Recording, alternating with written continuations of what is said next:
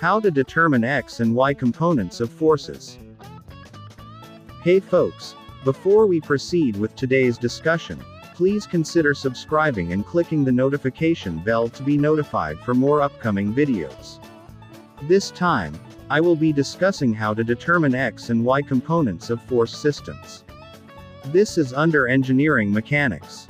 To begin with, I would like you to observe all the figures in your screen right now.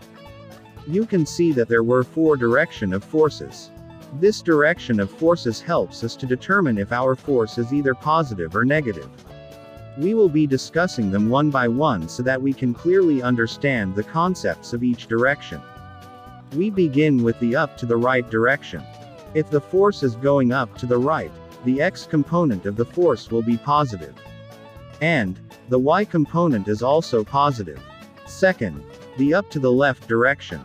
If the force is going in this direction, its X component is negative, while the Y component is positive.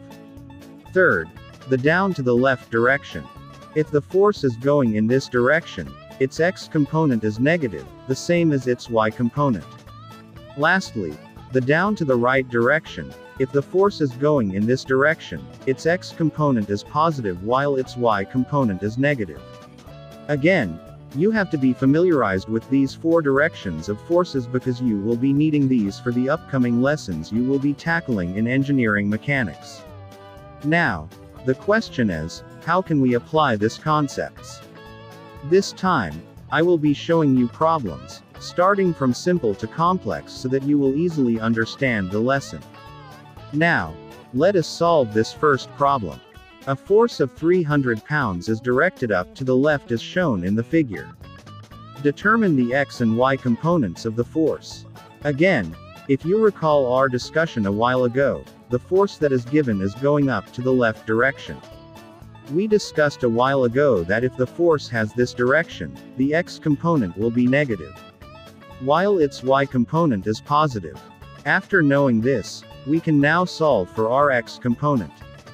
To solve for X component, we are going to use the formula, force times cosine theta. Be reminded that in solving the X component, we always use the function cosine. You need to take note of that. Now, the theta value is equal to our angle. If you can see in the figure, we have 300 pounds force and an angle of 30 degrees. Now, we just substitute these values to our formula. We now have force of negative 300 pounds, times cosine 30. Y negative. Again, it is going up to the left direction and we said a while ago that if the force is going in this direction, the X component is negative. You can flash backward this video if you would like to check. Now, we solve for the X component. We have a final answer for our X component of negative 259.81 pounds. Next, we solve for its Y component. To solve for it, we will use the formula, force times sine theta. You have to be reminded that in solving the Y component, the function to be used is sine. Now, we simply substitute the value of force and theta to our formula. We now have 300 pounds times sine 30. We have a positive value for our force because the direction of the force is going up the left. We simply solve, and we now have a final answer of 150 pounds. That is now the solution for our first problem. Let us proceed to our next problem. Determine the components of the 400 pounds force directed down to the right at a slope of 3 to 5 as shown in the figure. If you noticed, instead of having the angle, what is given was the slope of the force. If you remember our first sample, what is given was the angle. Now, the question is, how can we solve the X and Y components with the slope? The solution is simple. You only have to remember your past lessons in geometry. If you remember, we have to first solve for our hypotenuse. To solve for that, we simply recall the formula for the Pythagorean theorem. It has a formula, c is equal to the square root of a square plus b square. Now, we can obviously see the dimensions of our slope, and we simply substitute it to our formula. We now have C is equal to the square root of 3 square plus 5 square. We simply solve and we have a value for our hypotenuse of 5.83. After solving the hypotenuse, we can now solve for the x and y components. First, for our x component, we will be using the formula, force multiplied to x all over the hypotenuse. The x value is the value of the horizontal line in the triangle, which is 5. We now have positive 400 as the value of our force multiplied to 5 all over 5.83. We have a positive value for our force because the force is going down to the right direction. We now have a value for our x component is 343.05 pounds. Next, we solve for its y component. To solve for y component, we will be using the formula, force multiplied to y all over hypotenuse. The value for y is the vertical line in the triangle, which is 3. We simply substitute the values and we now have negative 400 multiplied to 3 all over the hypotenuse of 5.83. Again, we have a negative value for our force because the direction of the force is going down to the right direction. Now, we simply solve and we have a final value for our y component is negative 205.83 pounds. That is now the solution in solving the x and y component of force if the given is slope. Let us now proceed to more complex problem. What if there is an angle and slope given in a force system? We take this problem 3 as a sample. If you noticed, the slope and the angle is given in the force system. It states that we are to determine the x and y components of each of the forces shown in the figure. If you noticed, we have 3 forces: force F, force T, and force P. According to the problem, we will be solving the x and y components of each of these 3 forces. We begin to solve the x and y components of the force F. Again, force F has the slope given instead of the angle. It means that we have to solve for its hypotenuse using the equation, the square root of x square plus y square. We now have the square root of 5 square plus 13 square. The answer is 13.93. After solving the hypotenuse, we can now solve for its x component. Again, the formula is force times x all over hypotenuse. We simply substitute the values. We now have negative 195 pounds multiplied to 5 all over 13.93. We have a negative value for the force because the direction is going up to the left direction. We simply solve it. We now have a final answer for x component of negative 69.99 pounds. Next, let us solve for the y component. To solve, we will use the formula, force times y all over hypotenuse. We simply substitute the values and we now have force of 195 pounds multiplied to 13 all over 13.93. We have a positive value for the force because the force is going up to the left direction. We now have an answer for our y component to be 181.98 pounds. That is now the solution in solving the x and y component of force F. Next, let us solve for the x and y component of force T. To solve for its x component, we will be using the formula force times cosine theta. We simply substitute and we now have negative 200 cosine 40.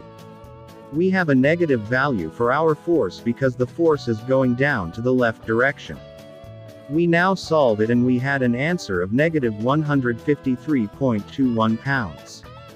Next, let us solve for its y component.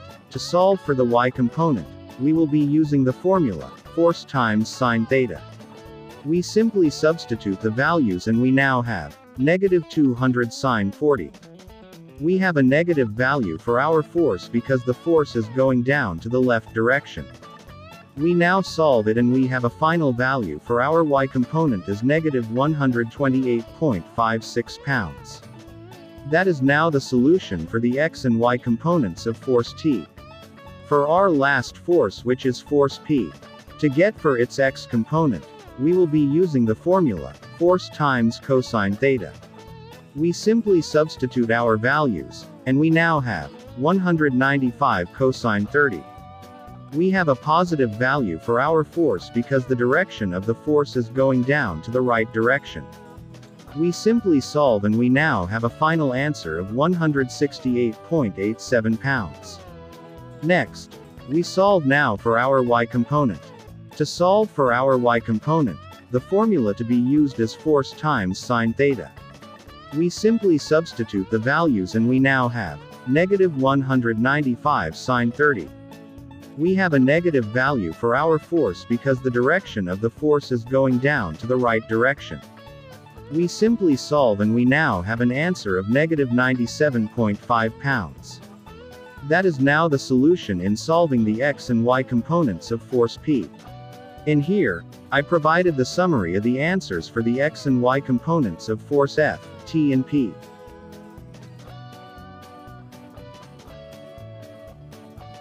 Next, let us have another problem to solve. Looking at the figure, we have three forces. We have force T, force P and force F. The first force that we are going to solve will be force T. Again, the first thing we need to do is to solve for its hypotenuse, which is the square root of 2 square plus 3 square. We now have 3.61. After solving the hypotenuse, we are now ready to solve for its x component. We use the formula, force times x all over hypotenuse. We simply substitute the values and we now have negative 700 multiplied to 2 all over 3.61. We have a negative value for our force because the direction of the force is going up to the left. We simply solve and we now have a value for our x component of negative 387.81 pounds. Next, let us solve for its y component. We use the formula, force times y all over the hypotenuse. We simply substitute the values and we now have 700 multiplied to 3 all over 3.61. We have a positive value for our force in y component because its direction is going up to the left. We simply solve and we now have an answer of 581.72 pounds. That is now the values for our x and y components for the force T. Next, we proceed in solving the x and y components of force P. To solve for its x component, we will use the formula, force times cosine theta. We simply substitute the values and we now have 250 cosine 60. We have a positive value for the force because the direction is going up to the right. We simply solve and we now have a final answer for our x component of 125 pounds. Next, let us solve for its y component. To solve for that, we will be using the formula, force times sine theta. We simply substitute the values and we now have 250 sine 60. We have a positive value for our force because the direction of the force is going up the right. We simply solve and we now have a value for our y component of 216.51 pounds. That is now the solution for the x and y component of force P. Finally, let us solve for the x and y component of force F. Again, instead of the angle, the slope is given for the force. So the first thing that we are going to do is to solve for the hypotenuse. We simply use the Pythagorean theorem. We now have the square root of the square of 1 plus the square of 2. And the value for our hypotenuse is 2.24. After solving the value for the hypotenuse, we can now solve for the components. We begin with the x component. To solve for the x component, we will use the formula, force times x all over the hypotenuse. We simply substitute the values and we now have 450 times 2 all over 2.24. We have a positive value for our force because the direction of the force is going down to the right direction. We simply solve and we now have a final answer for our x component is 401.79 pounds. Next, for our y component, the formula that we need to use is force multiplied to y all over hypotenuse. Substituting the values, we have negative 450 multiplied to 1 all over 2.24. We have a negative value for our force because the direction is going down to the right direction. We simply solve and we now have an answer of negative 200.89 pounds. That is now the solution in solving the x and y components for the force F. In here, I will be summarizing the answers for our x and y components of force T, P and F. First, force T, second, force P, and lastly force F. Thank you for watching.